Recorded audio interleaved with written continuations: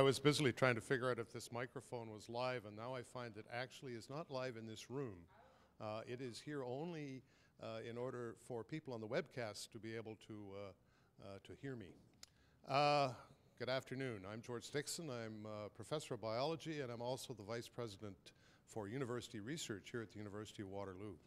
And I would like to welcome everyone to our research talk today.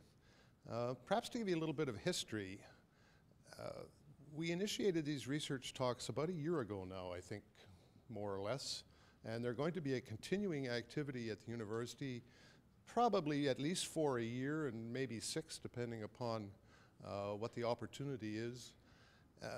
They really come out of a genesis of an idea that while we spend a lot of time talking about the research activity at Waterloo outside the university, we perhaps tend not to spend as much time providing information to people within the university as to the types of research activity that goes here.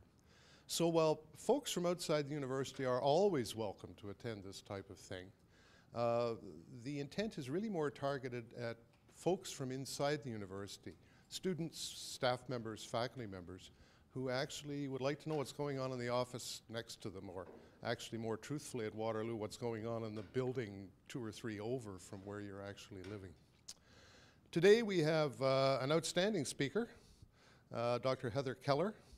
And Heather tells me that she has joined the University of Waterloo 4 years ago, is my understanding. It actually, I think I was talking to her when she joined the university, and it seems like rather less time than 4 years. And Heather is, as it says up here, a professor in the Department of Kinesiology. She also holds a Schlegel Research Chair in Nutrition and Aging, and she's a member of the Schlegel University of Waterloo Research Institute for Aging. She's also chair of the Canadian Malnutrition Task Force, where she leads a group of interprofessional individuals focused on improving the identification and treatment of malfunction in acute care settings. I think it's fair to say that Heather's work focuses overall on trying to improve nutritional status and food intake of the elderly in a number of different settings. I could go on listing all of Heather's accomplishments in one type of thing. I suspect you can get off that from the website of the university quite easily, and I don't want to cut in too much on the amount of time that she is going to have to tell her tale to you, so to speak. So based on that, Heather, welcome. The floor is yours.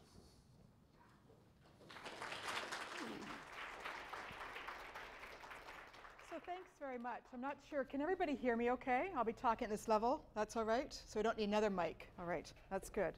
So it's a pleasure to be here to talk with you a little bit about my research that I'm doing here at the University of Waterloo. And as George said, I've just been here 3.5, almost 4 years.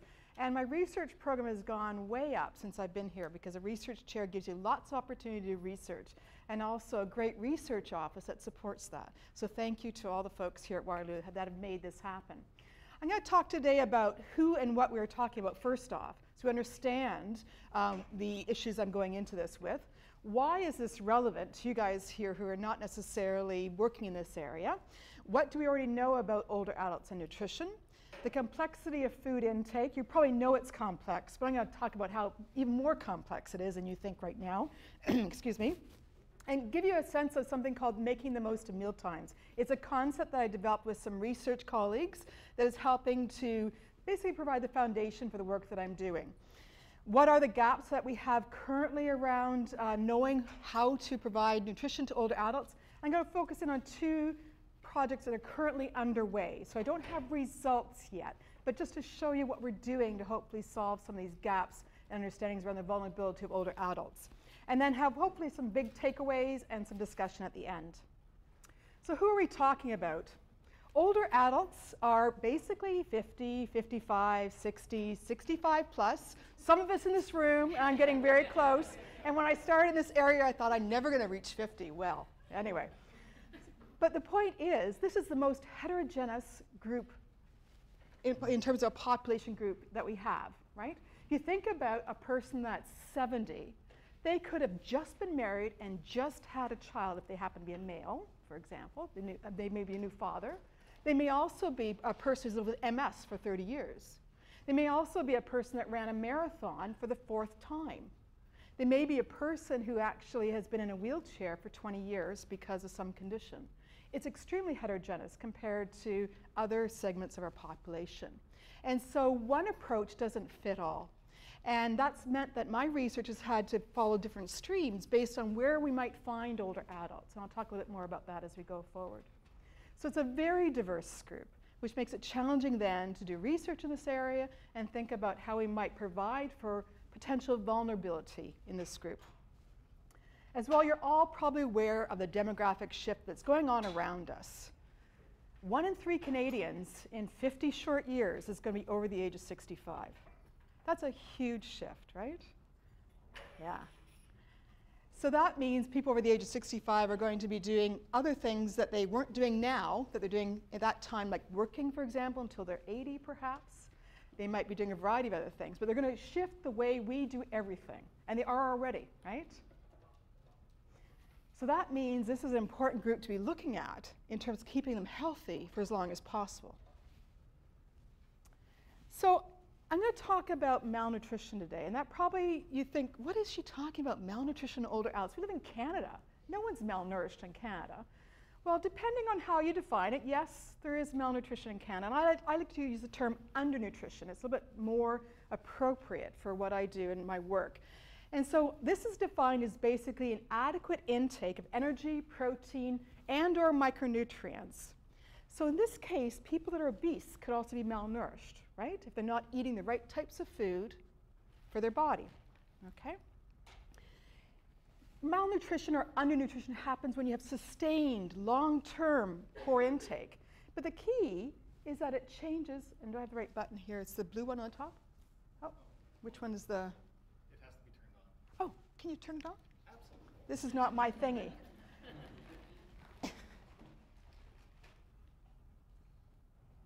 Sorry about that. Great. Blue one. All right. The key is it changes function. We all don't eat enough vitamin C on a daily basis, I imagine, or B12 or vitamin D or whatever. But the point is it sustained long enough to see a functional change in the body? That's malnutrition, when you see that functional change in the body. So osteoporosis can be considered malnutrition in a way because it's a calcium deficit of the body. There's lots of other things that go on why we become osteoporotic, not just because of low calcium intake. But for example, B12 as well. You would see a long-term low intake that isn't functionally deficient for many years. And that's when we see actual malnutrition, when we see things like macrocytic anemia, et cetera.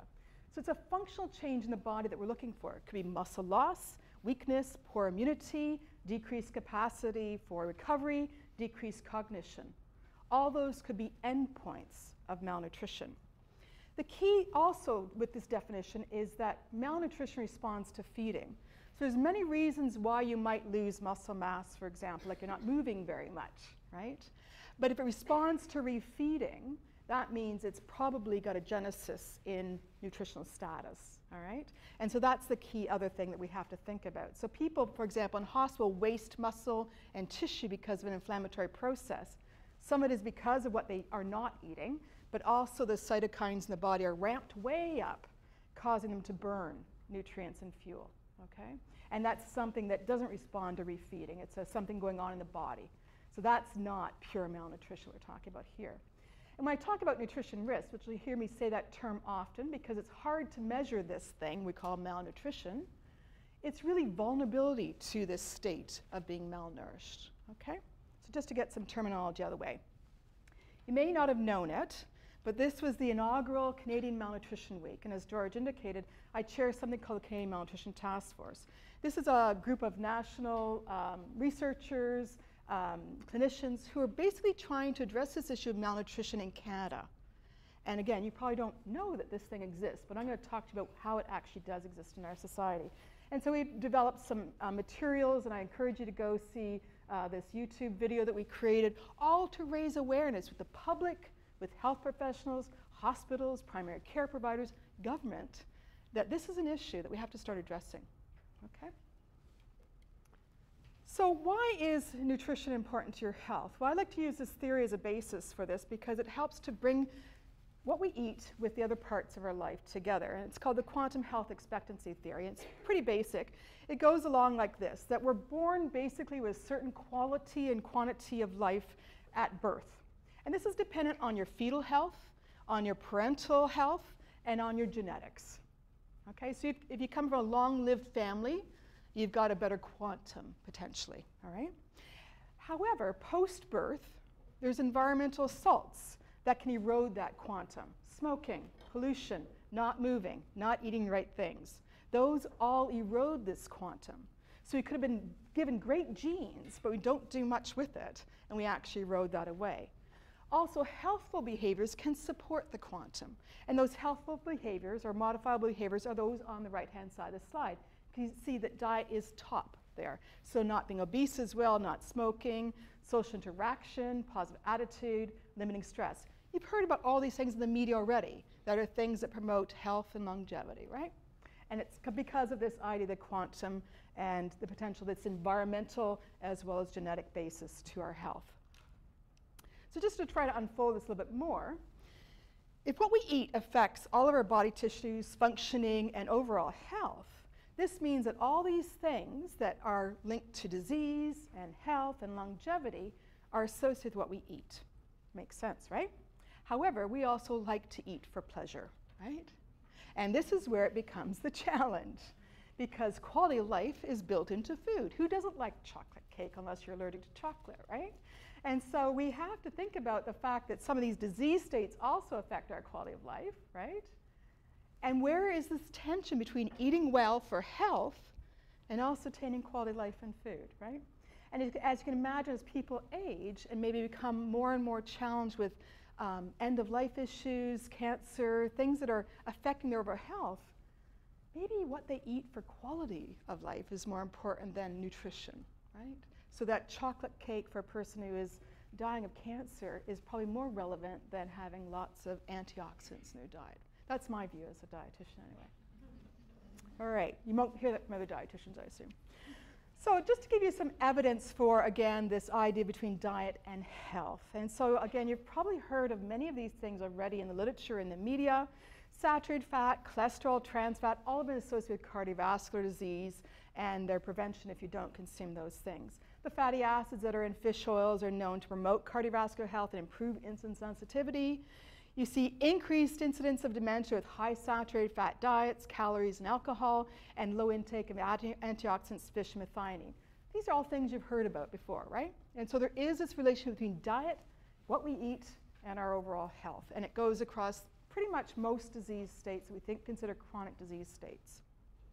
In terms of frailty, this is now an issue I just want to turn your attention to. This is a big issue in the geriatric or older adult world.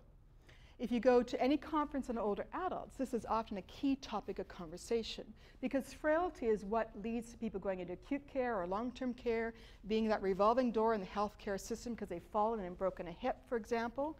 And so geriatricians and others are very much focused on how do we figure out how to keep people from being frail, or at least delay that frailty, okay?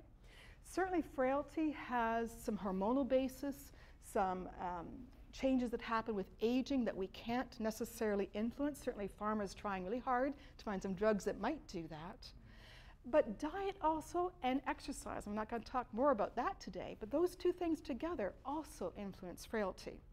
And so just to show you one study that is really quite nice, and I like to show this to folks when they talk about frailty, because they sometimes say, oh, well, they're just old and they're frail. No, you can actually do something about it, is this idea of protein. So those who are, this was a study that came out of Spain, I believe. It was a 3-year study in older women, and they followed these women forward in time over 3 years. They measured what they ate, and then measured what happened to their function or frailty over time. And they found that those with the lowest protein at 0.7 grams per kilogram body weight actually lost 40% more muscle mass than those with the highest protein intake, so 1.1 grams per kilogram body weight. The key thing here is that our recommendations for older adults, any of my students in the room know what the recommendation is? 0.8 grams per kilogram body weight. So our dietary recommendations are actually behind what the science says is the better practice. And so a lot of people are talking about we need to be pushing up protein intake for older adults, okay? Any of you that might be over the age of 50 and exercise a lot, you realize you have to actually exercise more to keep the function in terms of how long you can run without getting out of breath, etc. That's this aging process that we're seeing happen. And it can lead to something called sarcopenia, which is basically extensive muscle strength and muscle mass loss with age. Diet has a part to play in this because we don't think people are necessarily thinking about high quality protein after the age of 50 sufficiently high enough to actually stop that sarcopenia. So basically what we're talking about is a 50% increase in protein intake over the age of 50 than when you're under 50, right? That's an interesting message when you think about it. Some other things as well associated with that function. I won't go into those too much here. The other key result, and this came from a Canadian work, actually showed that nutrition risk independently associated with 5-year mortality in older men. This is a community study, so showing the relevance of nutrition when you account for disease and education, all the other things you might think are associated with death in older adults. Nutrition itself and nutrition risk, measured with a very basic questionnaire, actually predicts this thing. So what are older adults eating in Canada? Well, we actually don't know very much. We have a study from 1972, probably before most of you were born in this room. Then we had a series of provincial studies that were based on food frequency questionnaires, which is not the best quality evidence. And then we had the CCHS in 2008. So this is where all these results come from. A variety of studies that were done in the provinces basically show that most nutrients are below the recommendations for older adults. They're not eating enough. Same thing with the 4 food groups. And then the most recent study, the Canadian Community Health Survey 2.2, which was 2008, showed that 65% of older adults do not consume 5 servings of vegetables and fruit a day. Okay, that's actually the minimum. You should be consuming about 8 when you're that age group. And 34% of older adults are at nutrition risk. Okay, so this is a big problem. To come, as you may know, is Canadian Longitudinal Study of Aging, and they just finished the data collection over 50,000 Canadians, and they have nutrition risk screening in there, as well as food intake information. So we'll have more up-to-date information and on a longitudinal basis to understand how that influences health of older adults. So that's to come, and hopefully will be a great boon to helping our research and thinking about interventions. If you want the short answer, though, this is it. It's basically the Mediterranean diet, and I'll show you some of the research behind this in a moment, but this is what most people are recommending for longevity, for health, for chronic disease prevention. This idea that we mix physical activity in with a more plant-based diet, relatively little amounts of protein that is high in terms of fat, especially meat here, right? And having instead legumes as a base to our protein intake, olive oil because it's got some really interesting components to it. We'll talk about those in a bit more. And then, of course, a little bit of wine, not a lot, and with meals, okay? So that's a Mediterranean diet. And so I'll give you a bit of evidence behind that. So we know that high antioxidant and vitamin content diets promote longevity, improve chronic disease prevention, et cetera. And that's been long term. Basically, a high Mediterranean diet also has lots of antioxidants in it. We also know that olive oil is loaded with polyphenols, which are meant to be also potentially anti-inflammatory and all these wonderful things about them that help our health. People have identified that the Mediterranean diet is also low glycemic index. Polyphenols affect the pathways associated with aging. And we also know that eating patterns are associated with longevity that are consistent with the Mediterranean diet plan. So higher fruit and vegetable intake, low-fat dairy, poultry, grains, etc. There's also been some research to show that telomere length, which is sort of an indication of aging process in the body, is better with a Mediterranean diet. So they've seen people that consume the Mediterranean diet for most of their lives, they have longer telomeres, which is a good thing.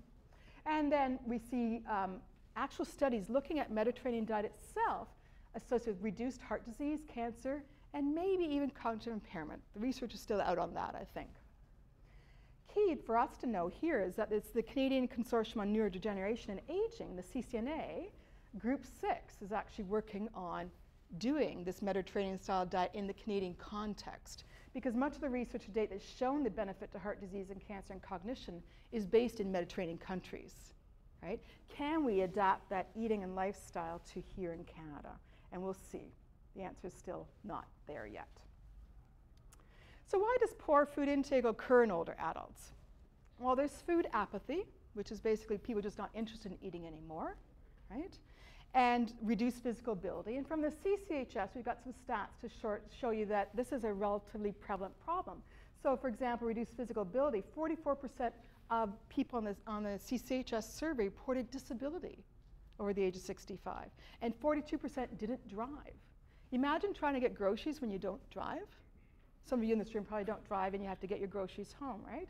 Getting your milk on the bus. It's not easy. Now imagine you're 80. It's really hard, right? Restricted income. 42% were in the lowest income in this survey as well. Depression, socialization, neglect. 49% had low social support based on self-report. 43% had infrequent social participation. 62% reported depression, and 49% lived alone. And dentition and multimorbidity, medication use, cognitive impairment, also big factors. And we found in this survey, 4% were on 5 or more medications, which is an indication of what we call comorbidity, many conditions. And then finally, 46% described poor oral health. So basically, we've got a problem, right? We've got lots of risk factors that we think are going to be associated with malnutrition happening in our Canadian older adult population. Just to show you a little bit more about this idea of nutrition risk in older adults. So again, that's vulnerability towards malnutrition. That's how I'm defining it here for you today. In this study, they used the Screen 2 tool, which is something I actually developed a long time ago, and it's still being used, which is great. But basically, 34% were identified to be at nutrition risk, and these are the things that put them at risk. So having weight change, almost half, 27% reporting a poor appetite, 26% reporting a swallowing difficulty, 24% skipping meals, 37% low fruit and vegetable intake, 42% eating alone, and 52% describing cooking difficulties. So no wonder we have a potential problem with low food intake and potentially malnutrition.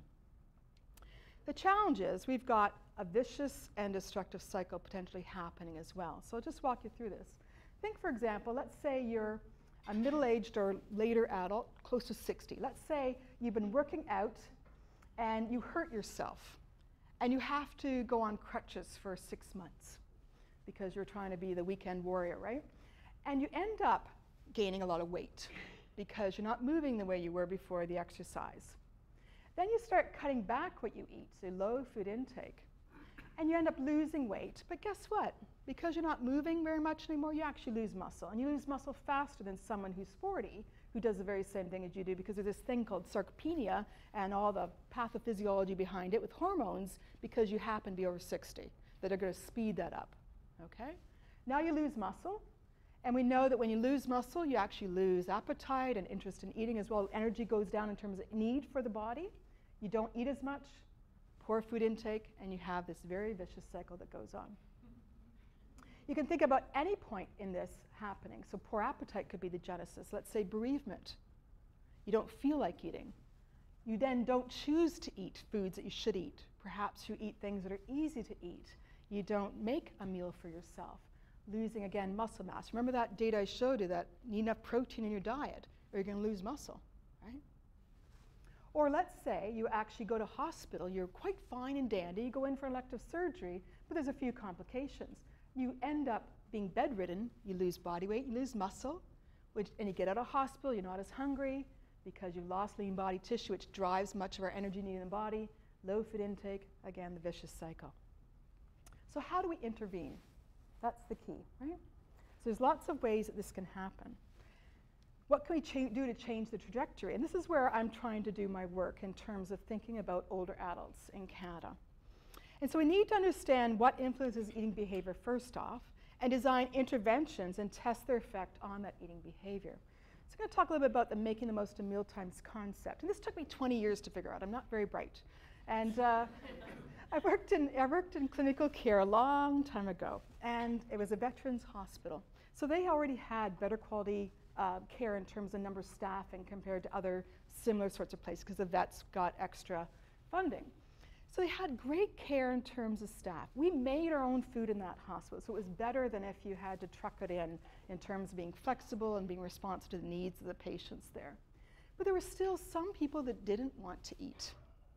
And that bothered me. You know, here we got great staff to help them, we got great food for them to eat, and they still don't eat. And it puzzled me for a long time until I did some research over the last decade, talking to people with dementia, and they said this is what mealtimes are to us. And I realized, oh, there's this whole thing about just the mealtime experience that I'd forgotten. I learned in sociology a long time ago, but I'd forgotten as a dietitian as I was practicing. And so out popped this idea. It didn't just pop out, it took about 3 or 4 years to rumble around in my thick head before it came out. And this is basically what it is. It's a rather simplistic view, perhaps, but I think it holds, and we're going to hopefully test it in some of the research we're doing. The idea is we're trying to influence food intake. And so we think that there's 3 things that likely influence that, no matter where an older adult may be. It's meal access, so can they access food? Can they access the meal itself? Think about transportation, for example, in the community for older adults, or think about reaching a meal tray in an acute care setting. That influences food intake. There's this mealtime experience of this psychosocial, physical environment that makes me want to eat. Think about when you go out with friends, you go to a new restaurant. It may not be very good food. Do you still eat the food? Yeah, when you're paying for it, supposedly. But also when you eat with other people, right? There's a same thing called social facilitation, where when you eat with people you like, you eat more. So Thanksgiving is coming up. Don't eat with people you like and you won't overeat, I suppose. Anyway, that's social facilitation. So this idea of the mealtime experience, this is a thing that was missing for me in acute care or in chronic care. It's like, what is this about this mealtime experience? You think about sitting in a bed in a hospital. That's not a good mealtime experience, right? How do we change that? And then there's obviously the meal quality. So this is if you live in a community, what things you can choose to eat. Maybe you live in a community where you can't access a really good grocery store. That's going to affect your meal quality as well. But what you actually end up choosing to make or do make, those choices around meal quality influence as well your food intake. The key I realized from doing this research for many years is that it has many levels of influence. And I've just shown you here making the most of mealtimes concept for long-term care. So you may not be aware that, but each province controls how long-term care is provided in the province. And provincially, what will vary will be the amount of money they give a long-term care home per day to feed a resident. That obviously could influence meal quality, right? Then the home itself. The home might be a very progressive home that really is involved in training their older adults, thinking about Schlegel Villages right now, or training their staff, really doing a good job of trying to support better quality care. And they really take a pride in doing that. So staff training, social model of care, et cetera, all those things. That likely influences mealtime experience, right? If they do a better job of those things. Then there's the staff itself. Are they well trained? What is their attitude towards older adults or attitude towards food and how we feed people, et cetera? And then the resident themselves. Do they have dementia? Do they have eating problems? All those things are going to influence these 3 things, which influence food intake, right? The M3 concept has tried to boil these down into various components. I won't talk about those right now, but just think about this is complex then. If we're trying to change nutritional status of older adults, it's not a simple bottle of something, right? It's much more complex than that if we're going to have long-lasting change. And that's the trick. So my research programs are focused in 3 areas, and I'll just quickly go through them and then talk about 2 in much more detail, these 2 projects that I'm working on right now. So acute care, I'm interested in trying to improve nutrition care processes. And so you see this nice diagram that Jimmy, my student, developed. He's right over there. Nutrition care process. I realized through working as a dietitian, there's lots of things that go wrong in the system of why people aren't provided the food they need to eat, whether it be long-term care or acute care or in the community. No one's recognizing that people aren't eating well. Physicians don't necessarily ask an older adult, how's your eating, right? How's your appetite? Are you losing weight? They may not even think about it. Or they may see that they are losing weight and just assume it's part of aging and not think about it as being something you can do something about. So that's this outer circle here, this idea of nutrition care process. So in acute care, I'm doing some work of trying to basically change how a hospital does its work around nutrition. And that's a big job, and I'll talk a little bit more about that study in just a moment. I'm also very interested, because of my work in the past, of how these people move back into the community. Because acute care is, no one wants to stay there, right? You don't want them there, and they don't want to stay there. They have to go back to the community. So we really need to think about transitions and how we improve that process so that people are being cared for in the way that they need to be. Long-term care, I'm interested in trying to improve food intake, and you'll see here I put in quality of life. Because for me, people living in long-term care, some might be near the end of life. And so improving their nutritional status isn't the point anymore, but improving their quality of life. And so if they want ice cream or they want chocolate cake for breakfast, we should be able to figure out how to do that, because that's quality of life, right? And food is quality of life. So the M3 prevalence study I'm going to talk a little bit about today, that study is just wrapping up. And so hopefully in a year's time we'll have amazing results to show you. But I'll talk about the study itself in just a moment. And then the last program researchers focused in on the community. And this is this idea of diet resilience. How do we keep people resilient when it comes to their diet? So although they might require a walker and no longer drive their car, what can we do to support them so that they can make the best choices possible, eat the best quality food that they want to eat, and retain that quantum of health for as long as possible? So I'm really interested in my NutriEScreen. I'll show you what that looks like in just a moment, doing some work with this self-management platform. As well, I'm really interested in older adults with dementia and their care partners, so CP as care partners here. This is a specific group that's actually been quite neglected when you think about nutrition and extremely vulnerable. And so this group I'd like to do a lot more research on and need to find some time and maybe some more money to do that. But first off, eScreen, which is basically is a self-management platform, and I put the website up here for, so you can actually go to it. This is meant to address the needs of those older adults that are in the community, 50, 55 plus, that can start to change their own behavior and improve their health. This is the group that will never be targeted by a physician as having a nutrition problem, but they can still improve. Think about that vicious cycle I told you about, where people might be losing weight and getting into trouble because they're not eating the right types of food. That goes on for 10 years, and they're malnourished, and they fall. So this idea of self-management is trying to get them to change and keep positive about their eating habits as long as possible, and that platform is there for you.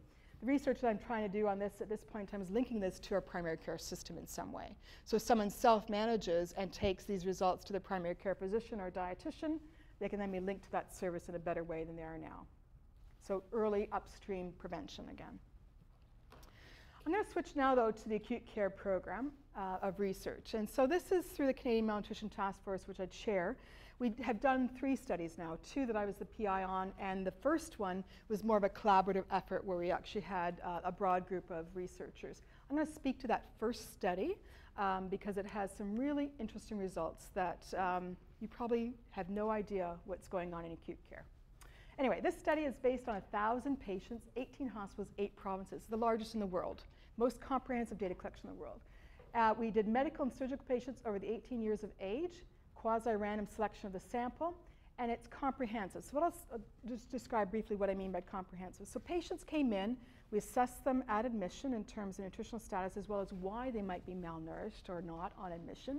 Then every 2 days during their admission, we watched what happened to them. Did they have a fall, or what we call an adverse event? Did they have a stroke? Did they have dysphagia or swallowing problems developing? What happened in terms of diet prescription? Did anybody notice what was going on? And then just before they left the hospital, we also did a reassessment of nutritional status. We gave them a questionnaire to ask them what they thought about the food and about the quality of their nutrition care in the hospital. And we then followed them 30 days later after they got home to find out what happened between hospital and home. So I'm going to try to show you those results on the patient level. In addition to that, though, we did focus groups with dietitians and other nutrition personnel in the hospital to understand why things are the way they are. I won't be talking about those results today. We also talked about physicians and nurses. We did a survey with them and find out what they know and what they don't know about nutrition. And it's quite revealing. Again, I won't be talking about that today, but I can certainly answer some questions if you have them later on. So basically, we identified there's a huge problem. And first off, I want to say this problem is worldwide. This is not Canada's only problem. But this is the first time we've shown in Canada in a large way that we also have the problem that UK, Europe, America, who don't want to study this at all, have. We all have this problem in acute care. Basically, when people walk into a medical and surgical hospital or unit, 45% are malnourished.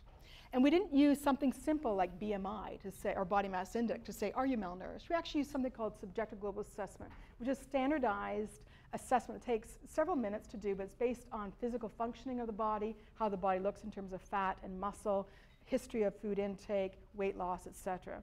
It's a standardized assessment that's shown to be linked to mortality, length of stay in hospital, all sorts of things. So it's the best standard measure.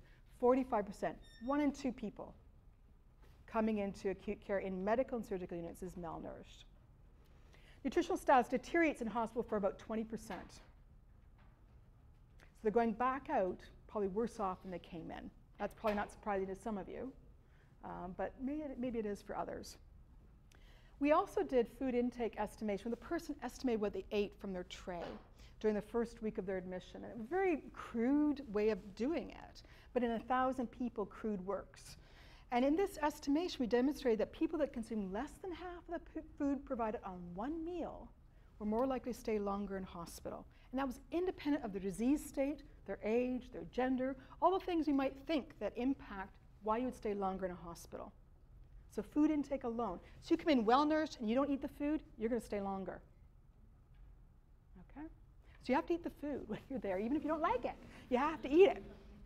The other key thing is that malnutrition was also an independent predictor of length of stay.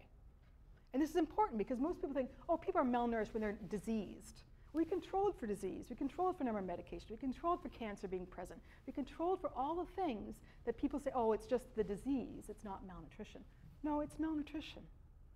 Okay? Malnutrition is also costly in human and financial terms.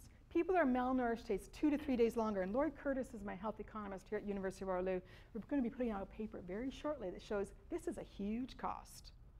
If you think about how many patients go into a medical surgical unit in Canada, and 1 in 2 is malnourished, and they stay 2 to 3 days longer, that's expensive.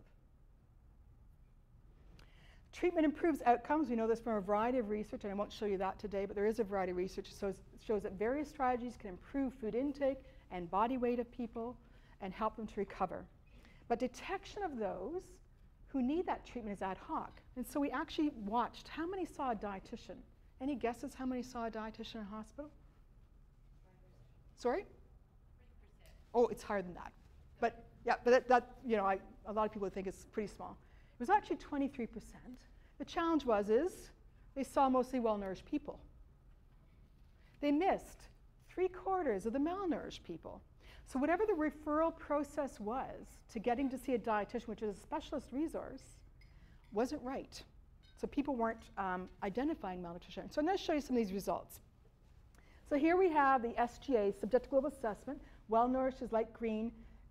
Gray is moderate malnutrition and severe malnutrition. And I show you this by age because it shows you that the older age group is driving this prevalence. Okay? So if you go into most acute care wards that are medical or surgical, the average age is 65 plus, right? And so this group is driving the malnutrition. So we have 34% the older adult being moderately malnourished and 11% being severely malnourished. It's important to remember these numbers because most people will notice this. They can see that someone's so severely wasted that they're probably malnourished. They don't notice this one. And regardless, in again, in our costing study, they stay the same length of time. Okay?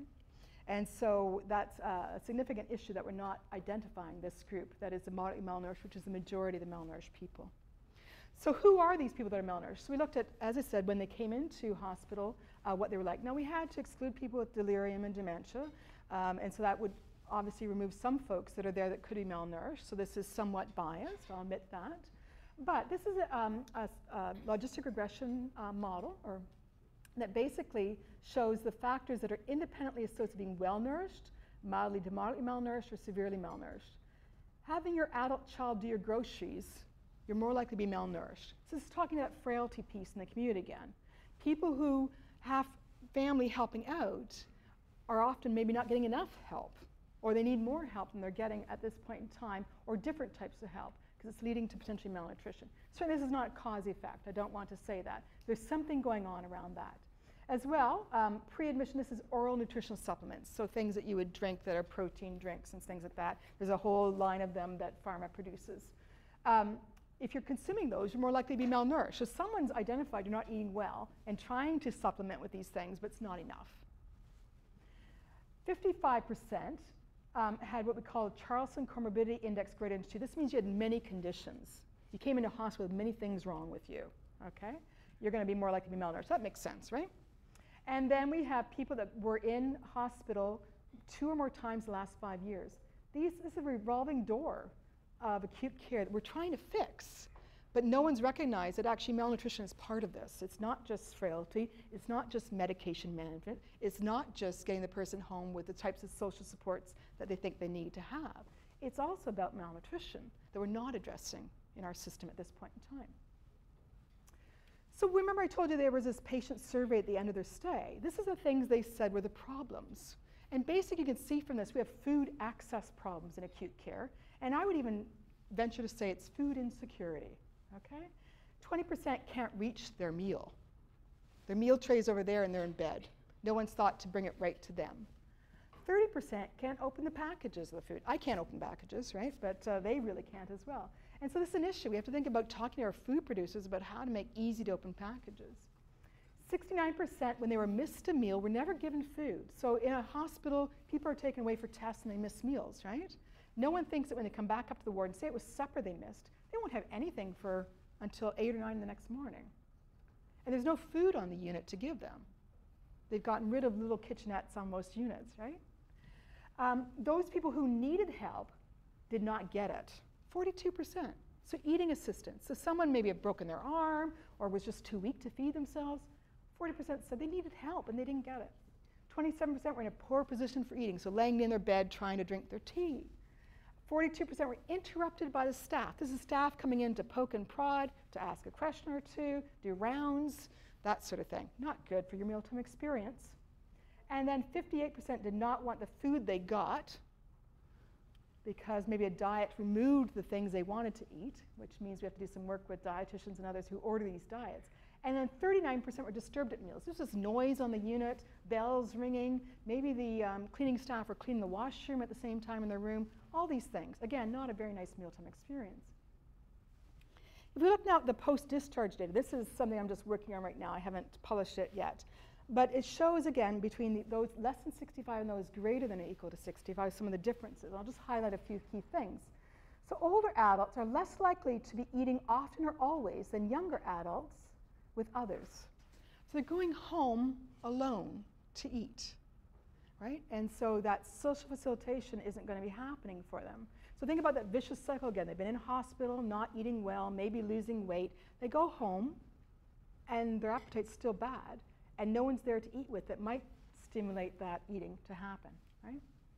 31% are preparing their own meals versus 47%. This means they're relying on others, so whether it be family or meal programs or things like that. So there's reliance on these other activities or other services.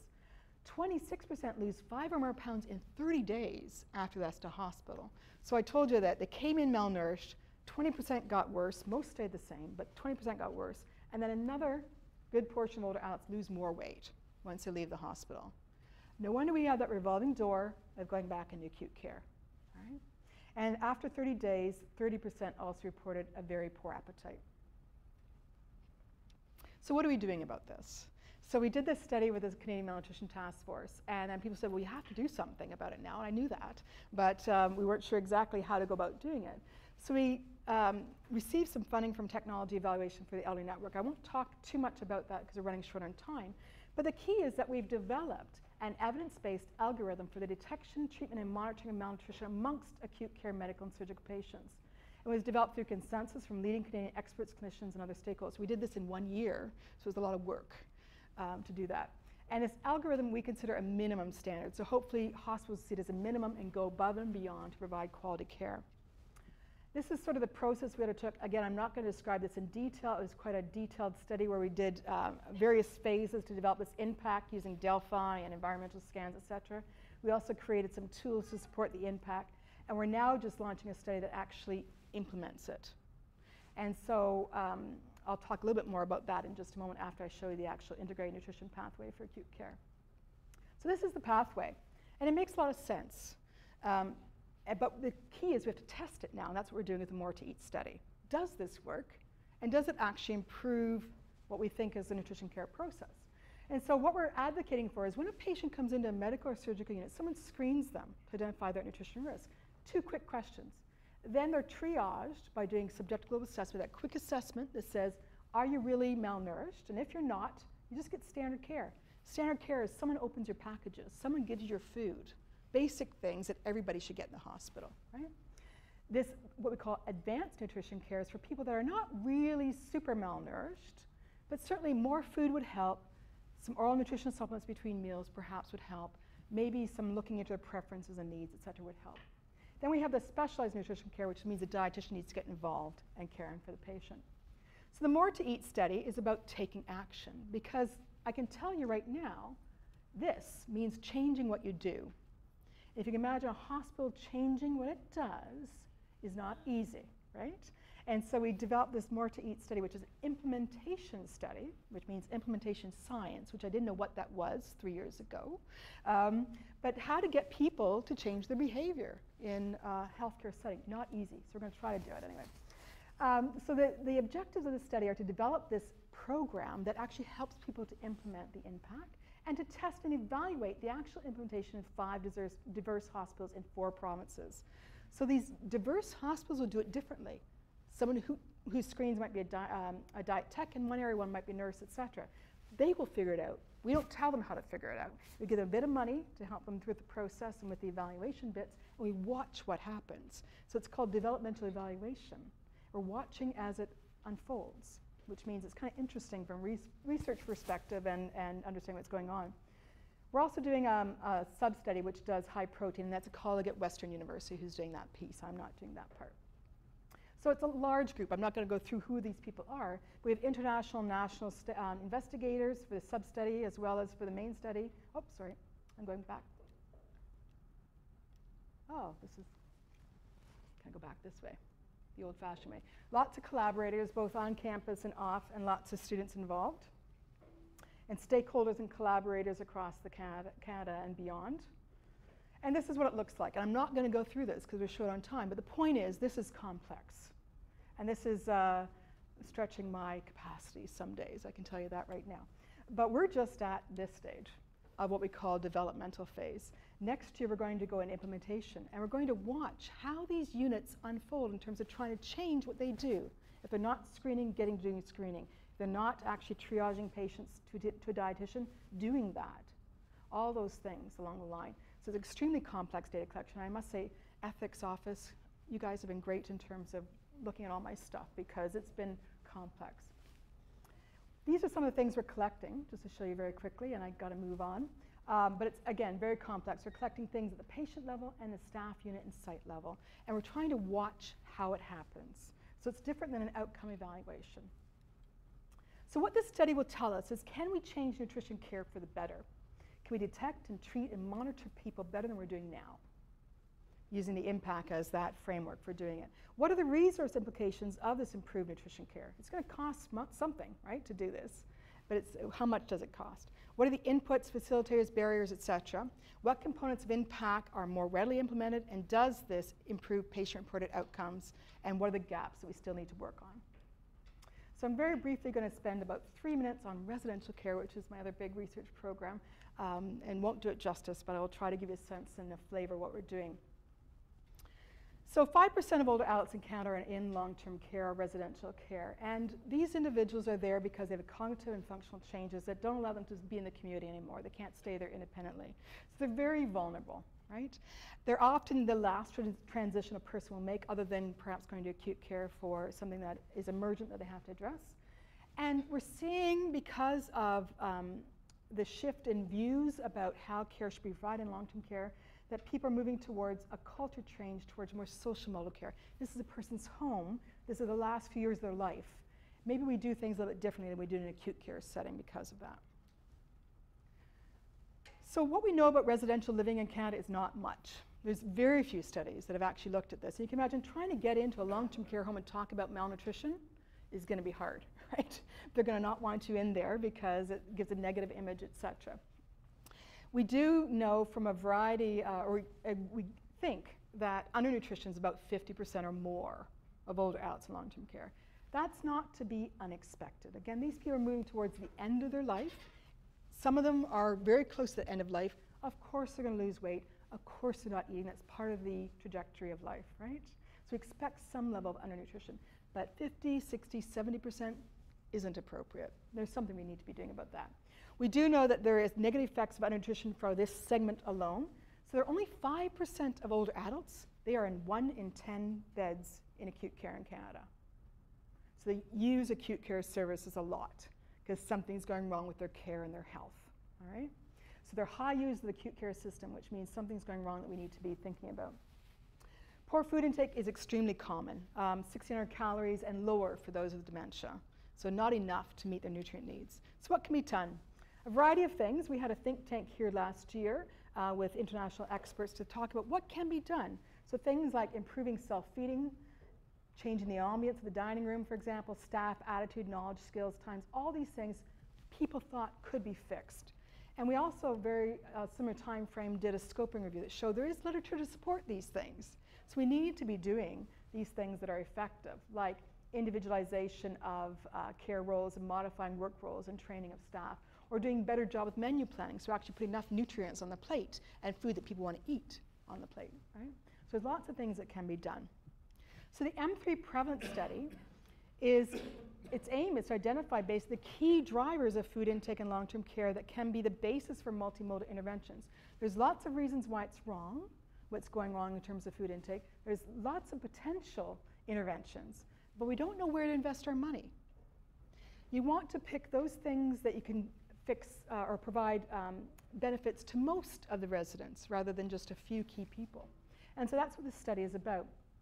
So our research questions are to determine what is the prevalence of inadequate energy, protein, micronutrient, and food intake of residents in Canada across 4 provinces, and what is the independent and interrelated association between multi-level determinants of energy and protein intake for these residents. This is the biggest study in the world on long-term care, and it's almost done. It's quite exciting. And this is the M3 team, again, some students from here and some national experts from across Canada.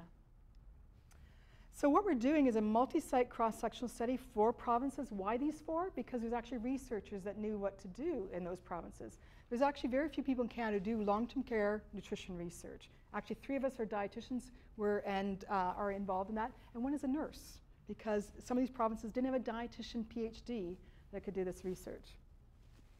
8 long-term care homes are chosen from each province. And of course, we had to choose them. We couldn't randomly select them. That's kind of hard to do, especially when people won't let you in the door. So we had to choose them, but we chose them looking for diversity in their characteristics. 20 residents per home go through the process of data collection, which is extensive, and we do a 3-day weighed food intake record. If anybody's tried to watch what they eat for a day and you had to weigh it, you know how hard this is. It took 2 people, 2 of them are in the room, 11 hours a day, basically, watching what people ate. Huge time commitment to do this well. But we will have the best data collection in the world on this because we invested in that way. This is all the things that we collected, and this is not the level of detail, but basically I want to show you here that we're collecting all those levels we talked about in that M3 concept, looking at meal quality, meal access, mealtime experience, looking at the resident, the staff, the residence itself, and provincial characteristics to try and understand what are the big drivers. Maybe it's as simple as giving more food money to homes, and that will solve the problem. This data set would let us understand if that's a case, and why we again chose 4 provinces. Different provinces have different funding models for food in long-term care. So the big takeaways. Older adults are nutritionally vulnerable. Poor food intake starts in the community for a variety of reasons. We saw that 45% coming into acute care, malnourished. That started somewhere else. Acute care stay can promote nutritional vulnerability, and the More to Eat project will improve nutrition care processes, we hope. Residential care is especially vulnerable. There's a tension between quality of life and food for health. There's multiple drivers for that food intake, and the endemic nature of undernutrition or malnutrition makes it challenging to think about what we're going to try to achieve, as well as what we need to think about in terms of doing interventions to reach all. M3 will identify the targets for that intervention. So hopefully the next decade of my life will be very busy doing that. Self-management for well older adults is a priority, and NutriScreen is one of those ways of doing self-management. So just to acknowledge some resources there, and we have some discussion.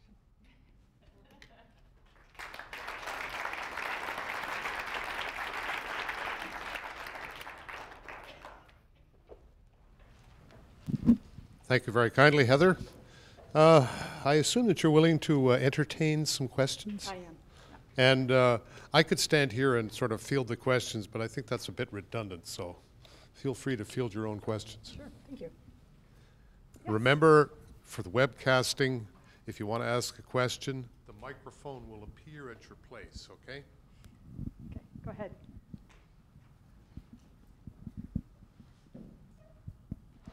Hi, so I think a lot of us in the audience are in the position of the older children of adults. So what can we do to help prevent our own aging parents get into those categories now? Yeah. So I think figuring out and helping them understand that nutrition is important to their health. I think a lot of older adults get to the point where they think, oh, it doesn't matter what I eat, right? So reminding them that actually what you do eat is actually very important. In fact, as you age, you probably have to be more nutrient dense in what you eat, so that means better quality of what you eat and less calories. And so encourage them to do that, as well as exercise. Those two things together, I think, will do a lot for chronic disease prevention and health. So that alone is a big piece. And then when they become to having challenges with getting that food access going, or not wanting to eating with them, right? Helping them out with groceries, for example, or facilitating some of those services so that they can actually have the access they need to food. That'd be key. Yeah. Oh, one up there first, maybe, or yeah. We'll have Sabrina running back and forth, getting exercise. Thank you. That was great. I'm not, well, I have older adult parents, but I'm afraid I might be in that older adult section myself. Everything's relative. I know. It struck me when you were talking about the acute care where people were staying, you said like 3 to 5 days longer, 2 to 3 days, but that's big money. It is big money. And it strikes me as that's an endpoint that can be measured very quickly. Yeah. You might actually have a chance to really influence policy if you get more food in them because it's in that very stay, I take exactly. it. That you can show it's on average 2 to 3 days shorter. I would think you might actually get people paying for better food, because I bet you that's cheaper than paying for them to be in hospital. Exactly. So that's really exciting. It is really exciting. And so one of the next things I think we're going to be doing at the CMTF level, Canadian Malnutrition Task Force, is actually pull together all the research that shows that the things we can do to promote food intake in hospital have benefit to the patient. In terms of whether it be better food intake, because we now have the study that shows poor food intake leads to length of stay problems, right? So if we can just show better food intake because these things are happening, we should invest in those things. So maybe we should spend more than $6 on a tray of food or a day's worth of food in hospital, right? Yeah. This fellow here's got a question as well. Thanks. So maybe this is from a bit of a cross-disciplinary perspective, but just talking about the shifting dietary needs of older people. I guess I'm just wondering how that could affect our food resources in terms of climate change and things like that. Yeah. We want to be limiting foods that have to travel long distances to get here. That's right. And certain high protein things that aren't animal meats and things like that could actually require those kinds of transport. So I guess would you or have you looked into it all? How the sort of diet that you're proposing would actually impact our availability to eat more locally versus globally? Yeah. I haven't, but it's an excellent question. And just even think about the beans idea. So if we're trying to get people to move towards more Mediterranean-style diet and more fruits and vegetables during the winter season, we have them available in Canada now compared to what we used to, but certainly they're expensive, right, to get here. But think about beans, for example. And this is just an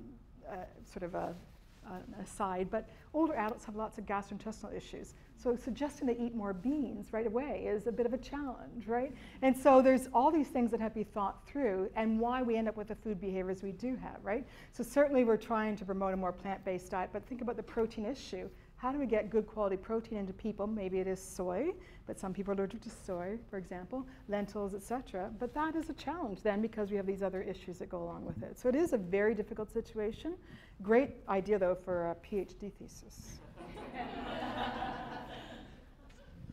Heather, thanks very much for this great talk. I was really delighted to listen to your lecture. Quite often my wife tells me, stop thinking like an engineer, but I said, hey, that's something that you don't let it go easily. So if I look at your formula, a person weighing 80 kilograms must take about 64 grams of protein a day, and you can equate to how many eggs or what kind of steak, and then I say, okay, if I know exactly if I put 1 liter of 98 octane gasoline in a car, I can account for every centiliter of this fuel where it will go. So if we apply this and you have a study going, you watch what people eat for 3 days, is it possible to account for this in terms of body temperature, blood work, and if this protein or calories, if they're not being used in a way what happens to them? And if you could measure the other outputs, you know, for the common ones, is it possible to use the blood work as a, for example, as a marker to figure out what's happening to your protein or definitely, and we've got a protein specialist in my kinesiology faculty right over there, Marina. And this is the great thing about it being in a kin department. I'm the most applied of the group, but there's a whole lot of other folks that do more of that basic science and those sorts of things that really help out the message.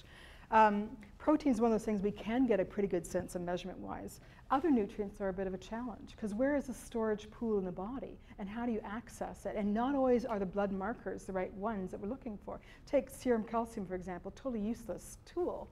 Calcium is deposited in the bone, and so bone mineral density tells us how much calcium you have in your body, not your serum calcium. So nutrients are challenging that way, because not all of them are readily accessible to understand what's going on with them. And we have, as I say, lots of nutritional scientists in kin that actually do that, which is wonderful, because we do need to improve our biomarkers so we can understand if we're doing some changes around nutrition behavior, do we see this outcome. But to answer your question about protein, there is no storage pool for protein in the body. It is your muscle. And if you're not using it, you're losing it.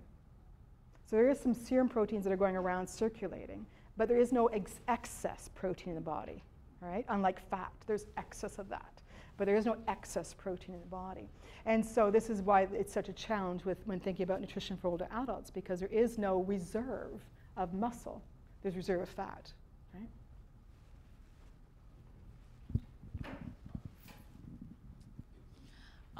This is kind of a stretch, but I was just thinking about how protein is an issue, and there's been research on eating insects for nutrition, and they're very low calorie but very nutritious. High protein, yeah. And I was wondering if you would think it would be possible to implement that in the diet in the future. Yeah. But I know that's very taboo, because eating insects is not always appetizing for certain people who aren't as adventurous. No, it's a great idea. And I was in Africa, I don't know, 15 years ago, and they ate them straight out, like, you know, still alive sort of thing. When there's a big season, I can't remember what it's called, and there's a whole lot of these insects, and they just ate them the way they were. I think we'd have to grind them up and put them in bread, maybe, to get them consumed by our population. But this is where, you know, the marriage of a food scientist, a nutritional scientist, a dietitian makes a lot of sense. And I actually have some colleagues that learn some things. Okay, up the back there.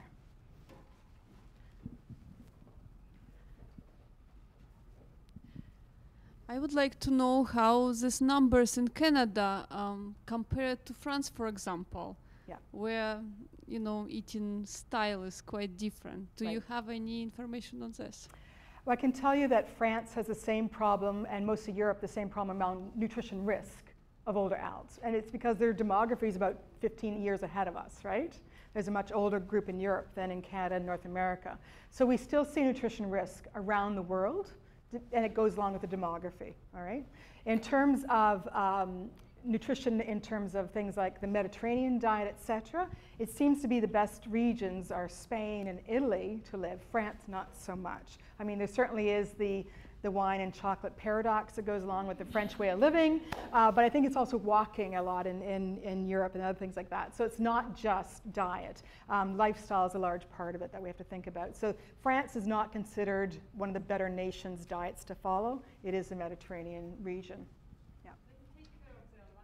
They do, and they take time to eat, right? Which I love about that. They come home and they relax. And so even though they may be eating high-fat cold cuts, they're relaxing while they do it. And so it's not just what you eat, it's how you eat it. Thank you very kindly, Heather. Thank you.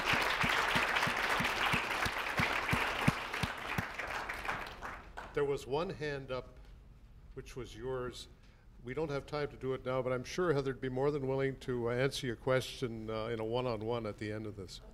As you can probably tell from my body conformation that I love any discussion about food, and I'm looking forward to be even more elderly than I am now so that I can participate in some of your research. Eating insects is an interesting concept. Yeah. Most of the world does eat them. Yeah. We just don't do it in North America to a great degree. And I was in Beijing about 3 years ago when there was a plague of locusts had come in from the west and invaded Beijing. And they were being deep fried and sold as street food. And I think they were perhaps daring me to try this, but I did try them and they were great. The one thing that they forgot to tell me is you're not supposed to eat the wings, okay? So the wings are crunchy and not really all that appetizing, but if you remove the wings, they're actually pretty good. Thank you all for coming out. Very much appreciate your time, and I hope you enjoyed the seminar today. The next in this series will be on November the 11th, when Professor Susan Tye from the Department of Civil Engineering will talk about smart paving, and actually paving that generates energy. Have a great rest of the day and an even better weekend.